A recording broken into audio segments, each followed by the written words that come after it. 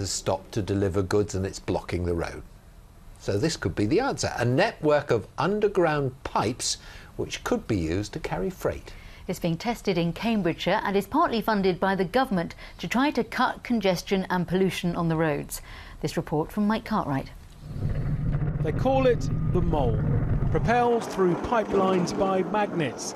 Its capsules rolling along tracks in tunnels under our towns. A cure, they say, to congestion on our roads. Is this going to happen? Oh yes, for sure it's going to happen. The present technology, if you think about it, has been around since 1900, something like that, which has been the conventional road traffic. We're in the 21st century now. Surely it's time for something new. And this is practical, it's new, it works. If you have a look under here, this is one of the electromagnets. They'll be every 10 metres or so along the track. It's the wave above it which propels the capsules along. And look, just a little push and it just glides along.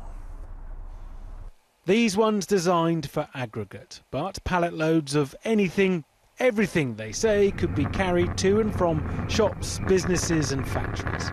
In Northampton, this old railway line could be replaced by the very first tunnels. The university asked to see if it's all feasible. It has a potential to be a very broad appeal. We shouldn't just confine ourselves to considering goods moving into Northampton. We should also look at the opportunity for bringing materials out again. Commercial waste could be a very large part of the freight carried. Also, fuel for the planned gasification plant in Northampton could also use Mole. This one, above ground to show how it works. But it's easy to bury, they say. Most applications will be cut and cover. So you'll cut the hole you want, you'll put the pipe which is pre-made in a factory, so it's done to good specifications. It'll be put in the ground, and then you'll put a cap on it. And then over the top of that you can put a cycleway, you can put whatever you like. It all could be up and running within 5 years. If it works, magnetic moles could be coming to a town near you. Mike Cartwright, BBC Look East, near Huntingdon.